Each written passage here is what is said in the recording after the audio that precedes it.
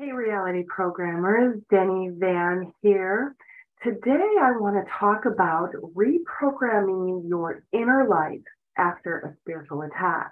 So, first, we're going to talk about the definition of what a spiritual attack is and signs that you are experiencing a spiritual attack, and then identifying the sources of an attack, and then reprogramming your inner light and clearing your energy field. So, first off, the definition of a spiritual attack. So there's many ideas of what this is out there. From my experience, a spiritual attack is an attack on a person's spiritual well-being. So this can be a term that is used to describe an experience or a situation in which a person, their spiritual well-being it feels like it's being targeted or compromised by external forces.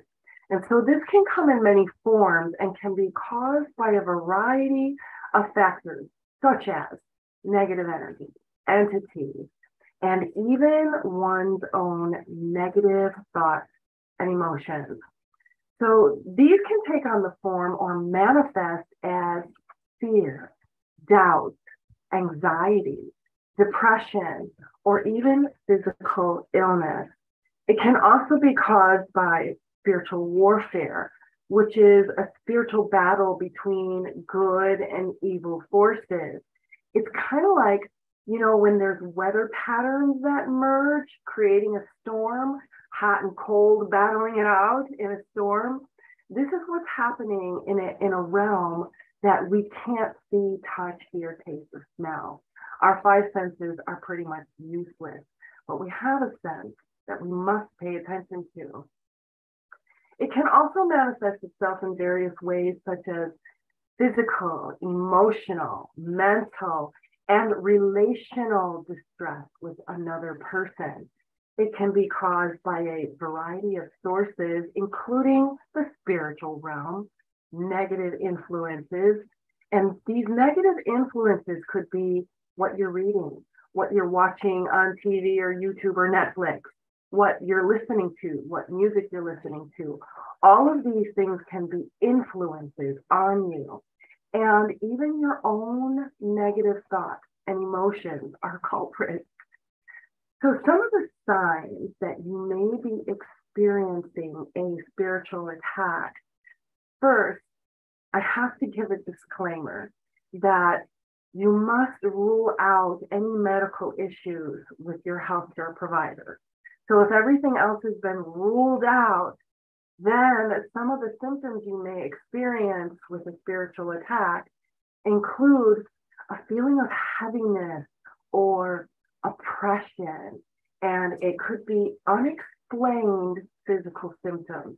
In other words, you try to explain them and figure them out with your medical professional, and they're unexplained. There's just no explanation for them. And some of these symptoms include fatigue, headache. These can be fixed with hydration, but if they're not fixed with hydration, then they're ongoing symptoms as a possible experience of spiritual attack. And so another way is a sense of being watched or followed, and maybe the sudden onset, like all of a sudden you're so depressed or you're having all of these negative thoughts or emotions for no clear apparent reason. Another symptom is difficulty sleeping at night or having nightmares, and a feeling of being disconnected from yourself or your purpose and your spiritual path. So it's very important to note that a spiritual attack is not always intentional. We talked about a storm. Storms aren't intentional. They happen when forces come together. So being caught in a spiritual storm and knowing that it's unintentional, you're caught in a spiritual storm, take cover, get an umbrella, protect yourself. So it's not intentional. Sometimes it can happen due to your surroundings and your circumstances, such as your living conditions, being around negative people, or living or working in a place where there's high levels of toxic energy. And also being around an electrical magnetic field. An electromagnetic field could be you're near an outlet that is not grounded completely and it's giving off an electromagnetic field. Sometimes houses can feel like they're haunted, like you're being watched kind of thing in an electromagnetic field. So you want to make sure that all of those sources of the energy have been fixed or explained.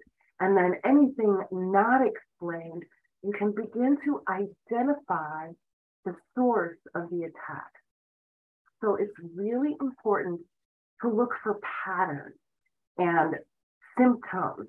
These may point you to a specific source. So pay attention, become aware, and also seek spiritual guidance from a trusted source, whether it's your pastor, your counselor, whomever that is. Seek that spiritual guidance. This could include talking to a spiritual leader, a counselor, or even a spiritual advisor. But what's important is that your heart is in the right place and you trust. And then when you seek that guidance, once that guidance is given to you, you need to now apply it. Maybe you're seeking guidance in this video right here, and you're learning some things and you're getting advice and some guidance on things. Don't stop there. Begin to apply it and use it in your life. So this can help you to provide insight and clarity into the source of the spiritual attack. And usually the source is some type of negative thinking or negative energy. So negative energy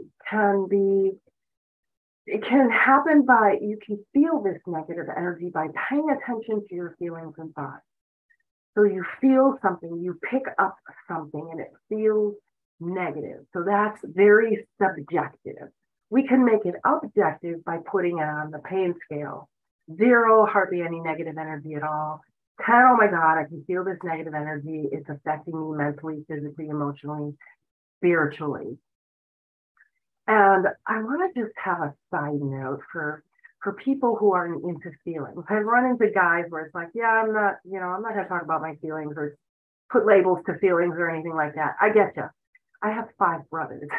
But what I'm going to ask you to do is pay attention to your body, because it is going to tell you your feelings in 2 ways.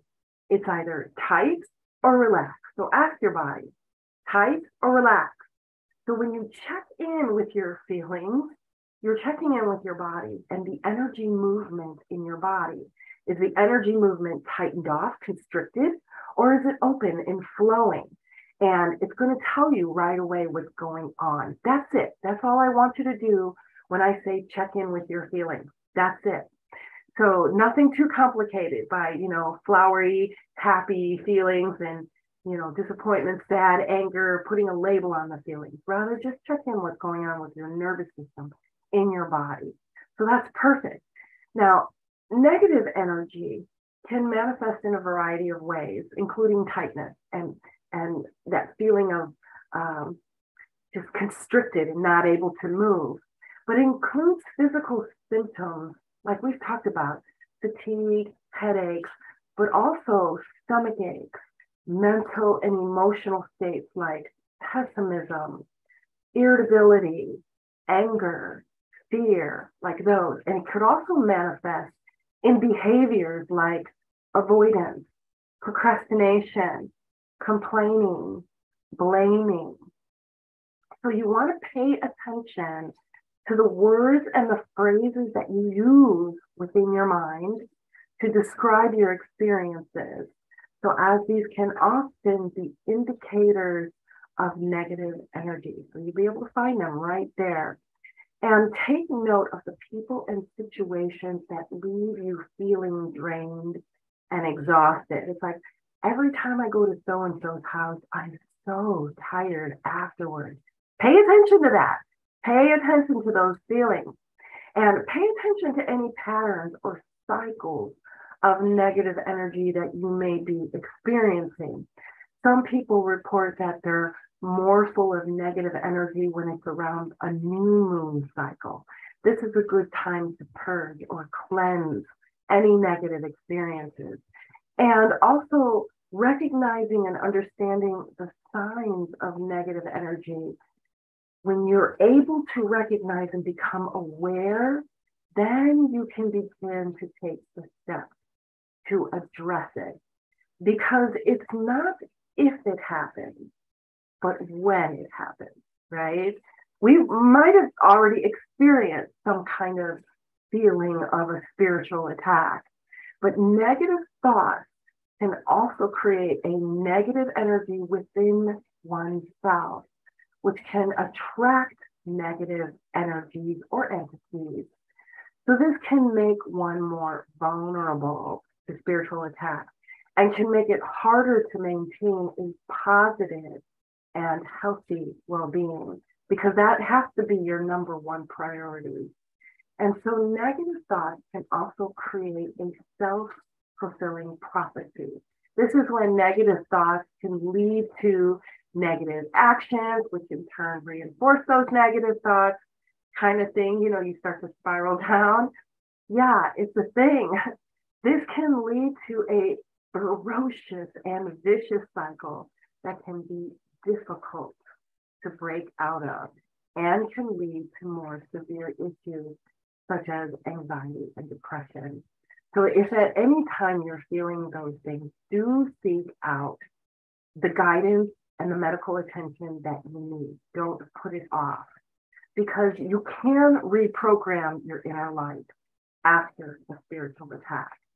And the best way to deal with a spiritual attack is to be proactive and take the steps to protect and strengthen your spiritual well-being. So this can include practices such as meditation. Yeah, you've heard that one before. It was just take 5-10 minutes out a day. Now you have to do it. You have to follow through. You have to commit to yourself, and you have to do it. Being in the state is going to want you not to do it. So just recognize the behaviors that will come up and say, oh, there's the behavior that is making me want to procrastinate meditation. Recognize it and then do it anyway. Other things you can do is energy work, qigong, tai chi, reiki, those kind of things on yourself for your own energy system. Journaling is a great way to become aware of the source of this negative energy, getting it out of you on paper, and being connected with a spiritual community. Find your tribe. It is so important to have that foundation of community, because if you're surrounded by people who don't get you and think you're all woo-woo, that's their prerogative to have that opinion, but it's not doing you any good in supporting the foundation of you. So community is so important. And it's also important to address and heal any emotional or psychological issues that may be contributing to the feeling of a spiritual attack. So again, this is kind of a trial and error kind of thing. Okay, you go to your doctor, you try this thing. You go to this specialist, you try this thing. You go to that person, you try something. Oh, this works. Okay, I keep working on that. Then something. It's a continuous exploration of experiencing what works, what doesn't work. You are your own scientific experiment. So these spiritual attacks can be reprogrammed by using states of consciousness. And that includes the state of prayer. And I'm not talking about prayer like, dear God, won't you buy me a Mercedes-Benz? My friends all drive Porsches. Not that kind of prayer. This is the kind of prayer that is a state of being. You are putting yourself in a state of consciousness called prayer, and then showing by imagery or visualization. And we're going to get into that in that state of consciousness or state of prayer. And some more things that can be used to help you reprogram is positive affirmations, because the word is a spell, is a program. The words you choose are so important. And so positive thinking in the now. I am professional. So if you're at work, you're having a hard time because it's a toxic environment, you can say positive affirmations to yourself. I am professional. And all of your professional training will be right there at the surface, right when you need it, so that you're not reactive or absorbing what's going on in this environment. So these positive affirmations are a tool to reprogram. And also positive thinking. You know, positive affirmations and positive thinking do go hand in hand, because you start to use your affirmations as you're thinking. You find yourself off on thinking something negative, and then you come back with your positive affirmations. This is a reprogramming process. Self-hypnosis and seeking spiritual guidance are also wonderful ways. But what is important is to practice self-care and maintain a healthy lifestyle to help protect you against spiritual attacks. This is your best defense. So reprogramming your inner life involves changing the way you think about yourself and the world around you. You know, not saying that's a narcissistic person, that's negative, that's bad. So you're reprogramming your thoughts around your environment around you. And it also involves taking responsibility over your actions and your thoughts, your judgments, your opinions, and your life, and recognizing that you have the power to create and program your own reality. It also involves recognizing that you are a powerful creator and you have the ability to create the life you desire. And it involves understanding that you are the one who is in control of your life, and you have the power to create new possibilities. Not blaming, you ruined my life. No person can ruin your life. Your choices ruined your life. And it involves the power of recognizing the power of your thoughts, feelings, and beliefs, and learning how to use them to create the life you want. They are tools for you to use. We can look at them as stepping stones or stumbling blocks. You get to choose.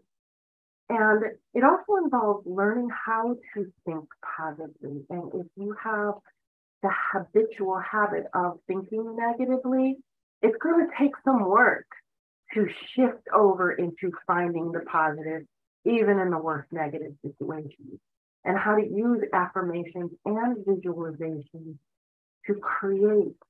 You are a creative being to create the life you desire, and understanding the power of your subconscious mind and learning how to reprogram and create the life you want. It is possible.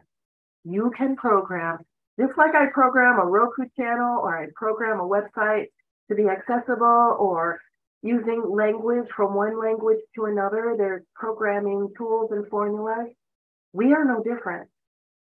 So learning how to use it as a tool to create the life you desire. And it involves learning how to manifest your dreams and desires into reality. This is a skill that can be learned. And one of the first things we want to do is clear and cleanse your energy field and your space. So clearing out your energy field is a practice that can help you to reconnect with your true self and to release any negative or stagnant energy that you might be holding on to, or your space is holding on to. So it's a powerful practice that can help you create a strong and clear energy field and to bring more balance and harmony into your life. So there are many different ways to clear your energy field. Let me know what tools you use in the comments. But I would like to share with you some of the things that I've learned. And I want to let me know in the comments, if you like what you're seeing and hearing and learning on this channel, take a moment to like, subscribe, and share. Doing just that will help our channel tremendously.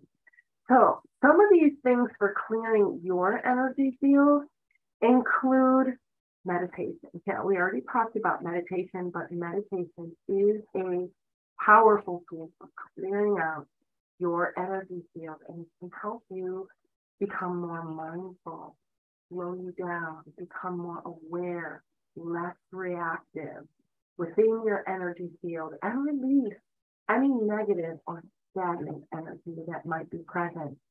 Another way is visualization. It's a powerful tool for clearing your energy field using your focus, awareness, and attention to direct the energy to clear your energy field with visualization. So you can use visualization to create a strong and clear energy field around you and invite in positive energy into your life and into your field. Another way is through aromatherapy.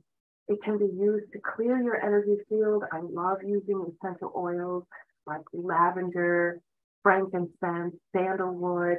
These can be used to create a calming and peaceful atmosphere and to help clear your energy field and use its higher frequency to raise your vibration, because essential oils are a higher frequency. Also, speaking of frequency, healing sounds can be a wonderful, powerful tool for clearing not only your energy field, but your space. Using sound and vibration can help create a strong and clear energy field to help release those negative, stagnant energy thoughts or anything negative that might be present. One thing that I like to do is I practice drumming and chanting. So you need to find out what works for you. And finding some music that has frequencies or vibrations in it is a wonderful place to start. And another thing you can do is energy work. I mentioned before Reiki. It's just one powerful tool, and it is really a powerful healing modality that can be used to clear your energy field. It can help create a strong and clear energy field to bring about balance and harmony into your life. So it's important to remember that clearing your energy field is a process, and it may take some time to create a strong and clear field that you desire. You feel grounded, safe, secure. You don't need anything outside yourself. So this is a continuous practice. But what is important is the moment you become aware something's off balance, you now have the tools that you can use to reprogram yourself. This is important because with consistent practice and commitment to your self-care, you can create a strong and clear energy field and bring more balance and harmony into your life while protecting yourself from a spiritual attack. Thank you so much for being on this journey with me. And I want to know in the comments what you love and what you would love more of. And in the meantime, keep being amazing.